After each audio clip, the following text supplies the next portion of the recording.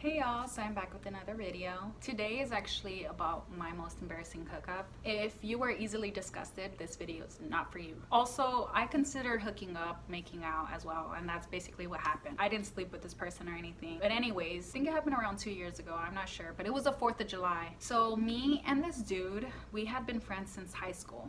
We're gonna call him Jeremy. So Jeremy and I, we had a class together. We had choir class together, and we were good friends, you know, and even after high school, we stayed in touch, and we were never really seen each other like that because he pointed out from the beginning that he didn't like dark-skinned girls. He didn't find them attractive, so I was like, okay, well, obviously he doesn't even find me attractive, which, you know, that's just life or whatever. We would hang out, you know, we would go to the movies, we would have coffee, we would walk around, but it was never like that. And then one day he was like, hey, you should come to this 4th of July party with me.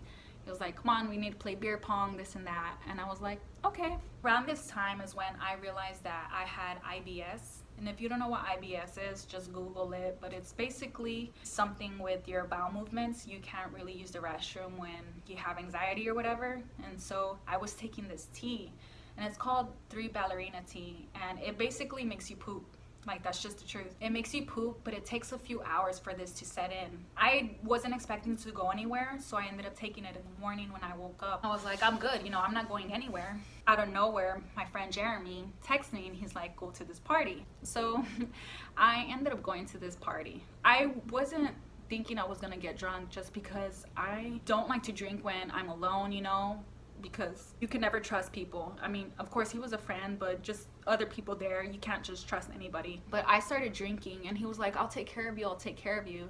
So I started drinking and drinking, you know, and I had taken an Uber there, so I was like, you know, I have nothing to worry about, so I'll just Uber back home. And the house that the party was at, it wasn't too far from my house. It was probably like a 5-minute drive. So I started drinking and drinking, and I was drinking Crown and Coke, and then we also started taking shots of Patron, I think. So after a while, I started to feel sick. You know, when you realize you're a little more drunker than you thought? I was much more turned than I initially thought I was going to be. And then once I started to realize that, the drunkenness, because I had drank so much, it started to hit me more, and I was like, oh my god, I just need to sit down. I told the guy, Jeremy, I was like, hey, I need to sit down, and he was like, yeah, go ahead and sit. And I just sat there, and then he ended up coming over with me, and he sat on the couch with me, and I just ended up putting my head on him. And then I just remember feeling his hand on my hip, and I was like, what the hell? What the hell?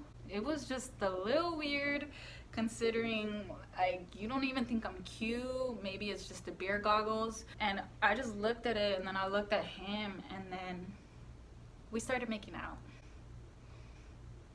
Yeah, it's very disturbing to think about. I still have like war flashbacks because of it. I mean, he's not an ugly guy, don't get me wrong. He is not ugly at all. He's really cute, actually. He has a cute smile, but he's just such a friend that it is so weird to even think that I did this. Soon after we made out, you know, we just kind of sat there, and he was talking to his friend, and I was just sitting there drunk as hell, like listening to their conversation.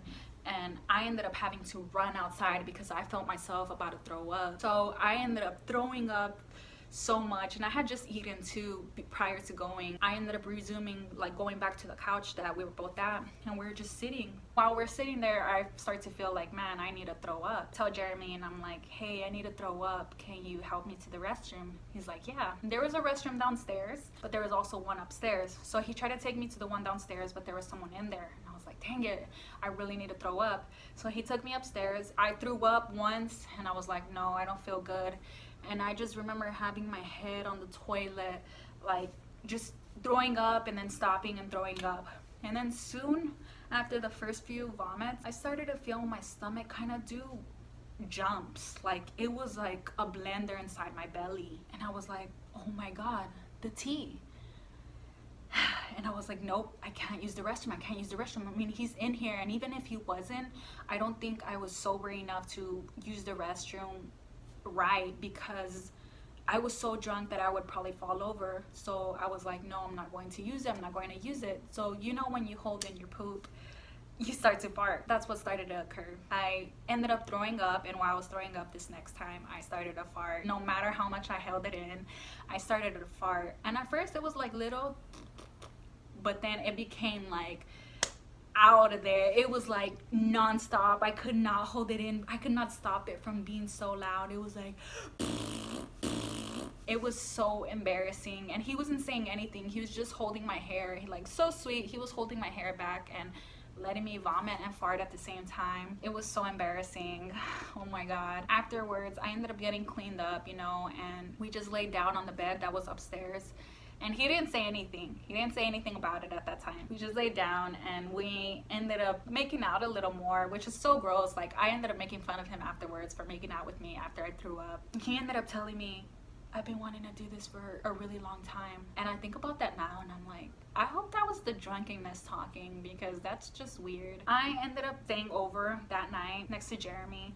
Nothing like that happened. I was conscious of that, you know. I wasn't drunk enough to the point where I wasn't aware of, you know, what I was doing. So I ended up staying over. And if you're a girl, if you're going out, do not do this. I would not recommend this to anybody. Do not follow these steps. This was a very ignorant choice on my part, and I would not do it again. I ended up staying over and I fell asleep, and in the morning I woke up really early, like at 5, and I was like, let me take my Uber home. Before I left, I was like, everybody's asleep, and everybody was asleep upstairs in that little room or whatever, and Jeremy was still asleep, and I was like, right now is my time to use the restroom downstairs. So I ended up going downstairs and I was like, yep, it's my time to shine. So I ended up letting it out. I was like, this was not a normal poop. It was like blasting off the walls type of poop, and it was loud, but I was like, I'm downstairs, so I think I'll be fine. It was really loud, like, because I was just letting it freely and everybody was asleep upstairs, so I could get away with it, right? When I walked out that door, Jeremy was sitting on the couch we had made out on. He didn't say anything. I just sat next to him, and he was like, hey, do you know what happened last night? And I was like, we made out? And he was like, no, not that. I was like, I farted? He was like, yeah. I was like, let's never talk about this again. And he's been a real one, and he hasn't said anything since. Maybe he said it to other people, but whenever we hung out after that, he never brought it up. That's a good friend. I actually don't talk to him anymore. We hung out a few times after that party or whatever, just as friends too. Like, nothing ever happened like that again, but we haven't talked in a while. I mean, maybe I should reach out to him. Maybe it's on my part and I should do my part and reach out to him. Maybe I'll text him after this video. I hope you guys like that story time, and I'll see you on the next video. Bye.